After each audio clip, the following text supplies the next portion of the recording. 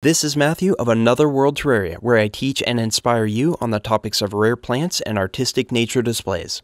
In this behind the scenes video, I'll give an informal tour of my plant room, brainstorm some design changes, share a few tips and tricks, and show off some amazing plants.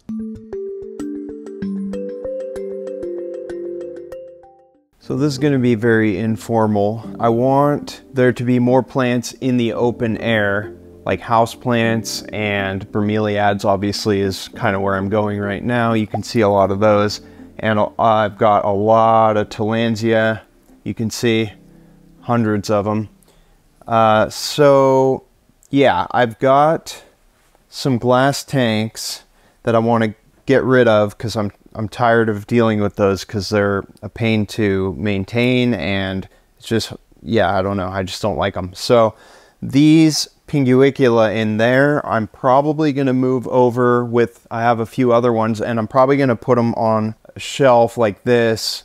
Here's a few of them, and they grow quite well in the open air. So I'm going to try and get all of them together. That's another thing I want to point out, is I want everything to be grouped. So obviously I've got the Tillandsia where they're all kind of in groups across the way here, and they're all at the same height. And I like that, so you can walk through and see all the Tillandsia kind of at the same height, and the lighting is consistent. And you can see I've done the same thing here with the terrestrial bromeliads, kind of the xeric slash mesic terrestrial bromeliads. And yeah, I got a lot of Tillandsia just sort of all over the place that I need to get up into into their own kind of racks and with the consistent lighting. So there's another glass tank. This one I don't know what to do because it is Drosera, and they prefer, at least what my experience is, they prefer more humidity. And I tried growing a few in the open air and they did not like it at all. So I'm not sure what I'm going to do with that right now, but I do want to get rid of this short, tiny little rack as well as the one over here. I might just use those for utility stuff and storage. I don't really like those for plants. And if I get rid of that little one right there, then I could probably put another rack in between the rack on the left and right there going across, and then I'll have more height and I'll be using the space better. And there's a couch back there, which I'm eventually going to move into the master suite area, which is actually going to be, well, I don't want to spoil it, but eventually I'm probably going to be making a kind of terrarium room, and the couch will be in there. Okay, this absolutely ridiculous, absurd plant is Rossinia crispa. It is a miniature bromeliad that grows in rainforests and cloud forests. So I've got this rack here that I put some plastic sheeting on, and it's a little bit more humid in there, and, but it didn't really work out how I want, and I kind of hate it. So I'm not sure what I'm going to do with that. I might take that cover off and do something different, but that rack could potentially fit in there, at least temporarily. I could just move it over there because that rack is in front of the other one. So anytime I need to get to this stuff, I have to move this out of the way. I do have caster wheels on everything, which I think I've pointed out in some of my videos and mentioned, but caster wheels are really useful on racks. And I also have them on my grow tents here. I'll show you my grow tents right now. And I did make a video in detail showing how I made these customized grow tents. They're AC Infinity, but I added these huge windows, and then I did the air exhaust setup and all this custom stuff and the rolling platforms with the caster wheels. And so, yeah, having a wood floor, or even if you had, you know, a laminate or an artificial floor, whatever, just not carpet, is really good for a plant room because you can then have the caster wheels on things and move them around. Plus it's easy to sweep, which obviously I need to do. It's kind of a mess in here. So here's a really cool oxalis. I featured this species, which is an unidentified species, possibly even undescribed, in my favorite plants of 2023 video. So you might want to check that out and see some cool plants. Also in that video are these two guys over here. the Tillandsia doradii Rio Grande on the right, and on the left is Tillandsia petrea. So those were also two of the ones in that video you should check out. I got to go through all the bins. I've got dozens of bins, and many of them are not looking good because I have not maintained them. So there's a lot of mold, there's a lot of dead plants and things like that. You know, a lot of them do look good, but a lot of them don't look good. So I need to go through everything, and I'm hoping that I can get rid of a bunch of bins and make more room for the open air houseplant type stuff, or at least make enough room that I can get all the bins and things that are on the floor up. The other thing that I've been trying to do with the bins and the things in little containers and stuff like that is I'm trying to move things into the tents. The problem now is that I ran out of room in the tents. Like, they're pretty full and things are growing, so it's, you know, I'm gonna run out of space. You can see this one, the window is a little bit moldy, cloudy, and in my grow tent video I talked about how you can clean that up if you have, you know, a tent like this. And so I need to get on that and clean that because it looks pretty nasty right now. This is an Aeschynanthus. The species is Smaragdinus, and it is in bloom right now. You can see those tubular flowers hanging down. Really cool Aeschynanthus from China. One of the things that I need room for most is things that are like vining and climb and stuff. And there's a lot of things that I really want to get in there, but I just can't figure it out. I don't really want to set up a third tent. I mean, I would love to have a third tent like this, but it's a lot of work. As you can tell in the video, it was kind of a pain, and two was like enough. I really don't want to do that again, but ooh, I'm tempted because I've got that utility rack right here in the middle that I'm showing you, and I will show you that in a minute, like what's in there. But that space could definitely fit a third tent. So I could have 3 of those in a row, which would be pretty sweet. So this is just a smaller rack, and I got this cover that has a silver reflective thing here and a nice, you know, outer black coating, so it kind of keeps it dark in there. And I've got chemicals, fertilizers, and so the nice thing about keeping the light out is that it doesn't allow, you know, as much algae and stuff to grow in the fertilizer and the bottles with the water and stuff like that. And I've got my microfauna cultures in there, springtails and isopods. Anyway, so this is just kind of a nice little way of storing stuff.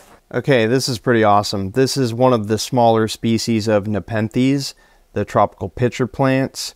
It does get bigger than this, but this is one of the smaller ones, and I really like that. That's a cool one. So I've got these vertical poles that go all the way down, and you can put, you know, I've got vines and ferns and all kinds of stuff, but I want more of those. So if I set up a third tent, I could do a bunch more of those poles, and then I could have a bunch of vines and larger climbing ferns and things like that. So that's a possibility. That's something I like the idea of. I've got a lot of plants in pots just kind of all over the place because it's not really, this is new to me. That kind of plants in pots is pretty new, you know, in the open air, like a houseplant style thing. I've got a lot of stuff, a lot of experiments and things going on in here.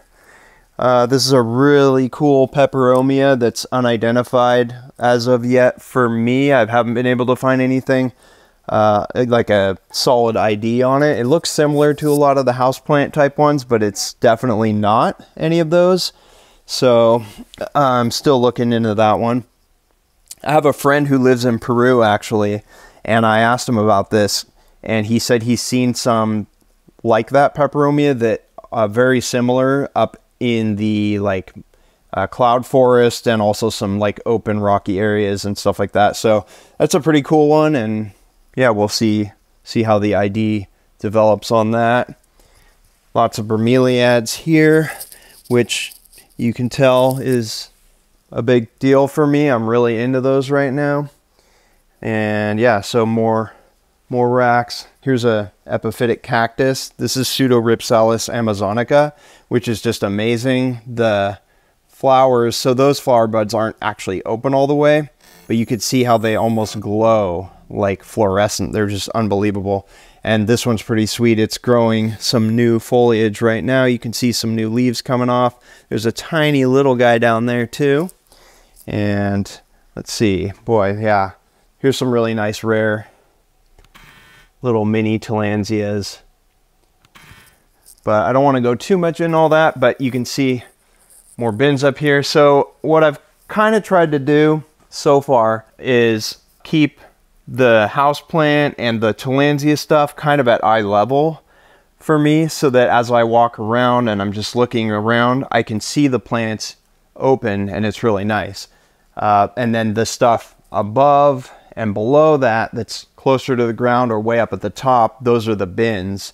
And although I do want to reduce the bins, I will have to keep quite a few. So I think that's a good compromise, is having the stuff that's out in the open kind of in the middle. There's a little tiny micro plant growing as like a volunteer in with this Haworthia. Check out how tiny this is. Look at that. After a bit of research, I determined this is a species of Pilea, but I can't find anything that's an exact match. It's not any of the common ones like Pilea microphylla or anything like that. So this one's still a mystery. Here is a rack that has a bunch of bins on it, and it's kind of at the front of the plant room, if you will. So it's like the first thing you see as you kind of walk in. I think I should probably move those bins and put actual plants there. So there's maybe bromeliads or something like that there. So it's sort of like, welcoming, and you see the plants and stuff instead of just a sterile kind of bin setup type thing. There's a lot of quarantine stuff in here, but it shouldn't be a big deal to move that somewhere else. I want all this middle space to be more open so that I can walk around. It's kind of a trip hazard, and it's kind of annoying, and it doesn't look good right now. I should point out that I've got these cafeteria trays. I love these trays for a million reasons. But in this particular usage, I've got this gravel. This is calcined clay. It's not actually like rock, it's calcined clay, which is, they fire the clay and it makes it really hard, and then it's basically like gravel. But I like the way that looks, and it's good for the tillandsia to lay on, so when I water them, they're not laying in water. I don't want them to just be like on the wire rack directly, and then the water drips down, and I just don't like seeing the wire rack. I do think it looks relatively good for the, the effort involved. Just put a couple trays and put the gravel. It looks pretty nice, and it's consistent, and it goes across. One thing I'm gonna do with the tillandsia is I'm going to put rocks and wood and things like that. I've got that going on a few of them, but I'm going to do a lot more of that, and then I'm just going to put those on top of the gravel. So I think if I do that, it will really increase the aesthetic appeal of these displays, which is one of the things I want to go for. Those cafeteria trays, by the way, I use them for a lot of other stuff. They're great for working with plants, cleaning plants and potting plants and things. Even if you have a work table like I do that has a plastic cover over it, it's still nice to have the trays, because then you can just pull the tray off, dump all the dirty soil or whatever into the trash can, take the tray over to your sink, which I have a utility sink, luckily. It's nice to have. And then you can just rinse that all off. It's really convenient, and there's many other uses for the trays too. Some pretty nice bromeliads in here. This is an unidentified species. I think it's from Brazil. Yeah, that's from Brazil. This is a really rare bromeliad right here. It's cool. The leaves have that like kind of fold in them. They just have that weird bend. That's actually a really unique, pretty cool thing. So that's a Quesnelia tubifolia. Here's a little tiny mini bromeliad. That's the, let me just double check so I don't remember everything. Yeah, that's Neoregelia dungsiana, which is one of the really good miniature ones. This is sort of a little guilty pleasure of mine. They're called mame pots because mame bonsai are like the tiny little itty bitty ones. I haven't really collected a lot of these, but I did recently get a bunch of these. This is a really cool little tiny like 1-inch one. Anyway, I just like the way they look, and I think it'd be cool to put some little miniature plants in there, like maybe a Syningia pusilla or Syningia muscicola, which, by the way, Syningia muscicola is right over here. There's a pretty insane colony of them right in this thing. This is my forest edge kusamono, which is a disaster, and as you can see, I haven't kept up on it. I got to clean that up and replant it. I do have a video. It's a pretty old video. It's not super good, but it does give you an idea of how I made that. Then I got a bunch of rocks and stuff that I might make some kind of kusamono things on too. Lobesia species turtleback, which, you know, I don't know if that's really legit for the ID, if it even is a Lobesia or not, but this one was in a bin and it was looking really nice. And then I pulled it out of the bin, put it in this pot, and I had it out on the floor because I wanted to grow it as a house plant. And pretty quickly, and I should have thought of this, like, I don't know why I didn't think of this, but the leaves, they got pretty nuked just by going to the lower humidity. So I immediately put it into this covered rack here and increase the humidity. And I'm just gonna let it root, you know, because I pulled it out of the bin, so I gotta let the roots grow back in and let it get sort of settled in that pot there. And then once that happens, I'm going to cut some of those leaves off, do some leaf cuttings, and then I'm gradually going to transition that plant into the open air to the relative humidity. And then hopefully at some point it'll start growing some new leaves that will be, they'll have a more, you know, appropriate cuticle surface to be able to handle the lower humidity. Like this jungle plant here. This is another jungle plant. And this one was in a bin, but the bin was lower humidity. And I pulled this one right out. And you can see there's some leaf damage. But for the most part, it's doing pretty good. And yeah, so I have high hopes for that and for the Lobesia turtleback and other plants. I think it could work out. Yeah, it might be able to grow as a houseplant. We'll see. The humidity in this room varies different times of day and different seasons and whatnot, but it goes from like if I keep the humidifiers on, which I should show you those. If I keep the humidifiers on and I'm like staying on top of that, then I can keep the humidity in here around 50%. Like 40 to 50%. I don't want to go higher than 50% because then I could risk getting, you know, having mold issues in the house and stuff like that. You don't want that. Like 50% is probably a safe number. But anyway, so yeah, I mean, most things are doing good in here. Well, that's a volunteer right there. I don't know what exactly that is, but the main plant in the pot here, and you can see the base right there. This is a Zamia inermis, which is a type of cycad. It is super cool. This is one of the rarest cycads in existence. I'll put the info for this humidifier in the video description and a link and all that, but this is a really pretty sweet one. It can hold like multiple gallons of water, and it has different settings for the amount of mist that comes out. I actually have, let me walk you over to the other one over here that is running. You can adjust these things to point different direction or whatever, but I have them all coming off right there. And then there's different settings, so I can up this to full power, and then now it'll really start coming out. This air filter here normally is on. I turned it off so that the sound isn't in the video, but that one, I just turn that on full blast normally, and what it does is it blows the humidity over into the plant room. And then this is an air conditioner, but I run it in fan mode in the winter, so it's just blowing air. It's not doing anything but just being a fan, and it oscillates. So this oscillates up and down, and it blows the humidity directly from that humidifier over here as well. You would be really surprised how big of a difference it makes to have a fan with your humidifier.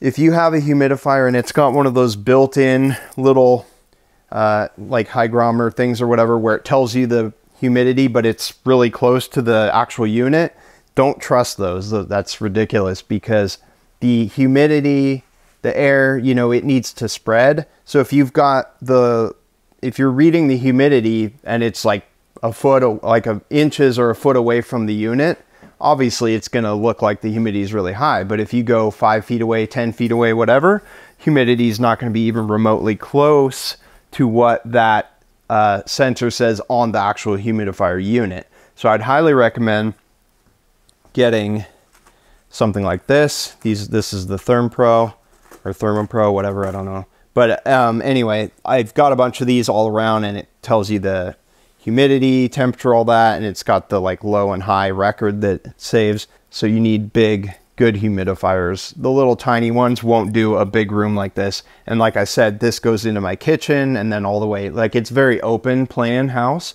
So I've got a lot of airspace, but it helps that I have these trays of rocks and gravel and the tillandsia and all of the bins and just all of this humidity and these plants, and I'm misting them and I'm watering them. So that really helps with the humidity and then the warmth of the lights. So that helps a lot. So the humidifiers, you know, just add that extra bit that I need, especially in the winter when it gets crazy, super low humidity. All right, I finally pulled the trigger on one of these. They are commonly known as micro strawberry begonias. They're not a begonia, they are a saxifraga. Based on my research and talking to a lot of people, we think it's most likely a form of Saxifraga stolonifera. It's still kind of unknown, but I'm calling it Saxifraga CF stolonifera. You know what? I knew how much you wanted to see this rack of Pinguicula set up, so while I was editing the video that you're watching, I got it done, decided to put it in here. A lot of these aren't looking super good because I haven't really been taking that great of care of them, but I'm excited about how they will look once I do take better care of them and they all start to grow nice and I clean up some of the old leaves, like those Heliamphora in the back there are looking pretty rough. But we'll get that all cleaned up and then you'll get an update in the future when everything's looking pretty sweet. This Pinguicula in the back there, that's Laxifolia, which is one of my favorites. That one grows hanging off of rocks in the wild, and I'm going to hang one of those in my grow tent, and it's going to be pretty sick. All right, I'm playing musical racks here. So there was that one in this area that was covered in plastic, and I did, in fact, move it over to this area in between those two racks, and I took the little tiny rack out. Okay, so this is the workroom. It's about as embarrassing, if not more embarrassing, than the plant room in terms of how messy and crazy it is, but that's just the real deal. But I've got these self-watering pots here. They're all exactly the same design and style, but in different sizes, and there were a whole bunch of those in the plant room that you probably saw with all the bromeliads. So I'm going to be potting up all my other plants in that, all the houseplant stuff and the bromeliads that haven't been moved into pots. I just keep buying more of these exact same ones because I like the way they look and I like the functionality and everything, and I want all my plants to be in consistent pots, and I'm afraid at some point they'll change the design or they won't be available anymore. I'm not going to show you too much other stuff in here, just wanted to show you those pots. There are a few terrarium things and it's a disaster and I can't even show you, it's horrible. If you enjoy my videos, please consider giving them a like and join Team Terraria by subscribing now. Remember to click the bell so you'll get notified when I post new content.